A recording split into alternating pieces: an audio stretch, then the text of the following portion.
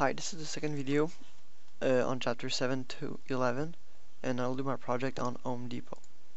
To introduce you to how I'm going to do my project, I basically choose chapter 7 and 9, chapter 7 being on performance review and chapter 9 being on discipline.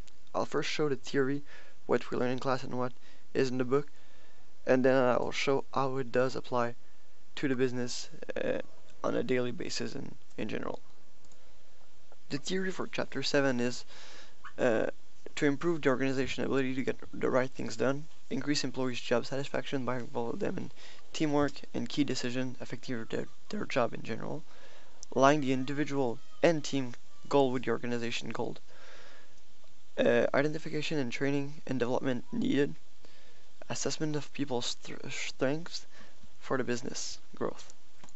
Now, when it comes to inaction performance review, it's a bit different when it comes to Home Depot.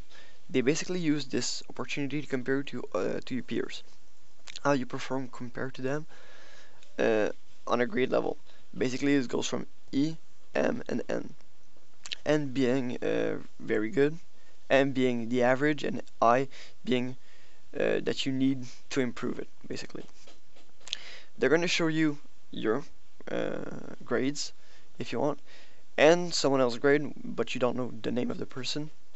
And they'll try to help you discuss with you the problem that you have with certain specific aspect of your evaluation, how you could improve it, and then they'll try and put you in specific formation to try and help you develop the skill and how to improve at that specific job, basically. Then they'll basically finish the meeting with you, and they'll try to put you back on the right track to allow the business and you to succeed in this matter. Now, when it comes to chapter 9, it's a bit different.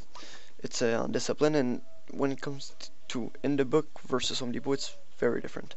Basically, in the book, they're trying to basically in the book they try and clearly state the expectation from of performance that the company is required, and your specific behavior that you should apply to the system in general. Then they put in place the treatment that punishes.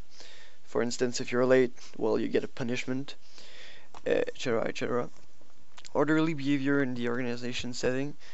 Basically, yeah, if you're harassing someone and stuff like that, you should be punished for it. Training that mold and strengthen the desirable conduct of employees towards self-control. Basically, allowing you specifically mentioning that you should be in control of what you do in your specific actions. But when it comes to the action that Home Depot is using, it's a bit different. Basically, they work on a kind of 5-strike method. Basically, the first strike, they let it go. They won't really make that big of a deal for it. They might bring up in some conversation like, why were you late that one time and stuff like that. The second time, they will have a private word with you. They'll basically ask a manager to meet with you one-on-one to discuss that matter. Then they'll make you sign a paper copy, which describes that yes, you know that you made those mistakes, and that the next time it will be a suspension. This is why you need to sign it. And basically, the fourth time, it's a suspension. Fourth time, depending on the severe, like how bad your action were, the punishment will change.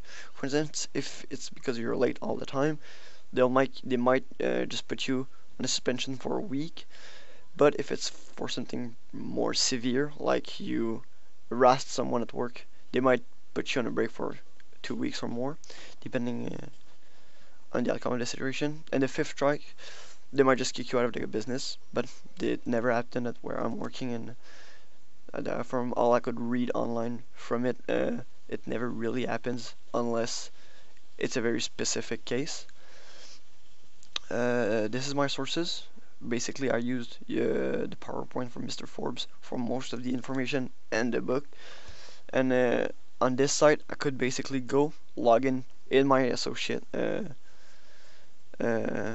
site if you want, and I could see all the information that I needed from discipline, employees' performance management. I could even see my performance management and all that stuff. So it was a pretty simple way of doing the project.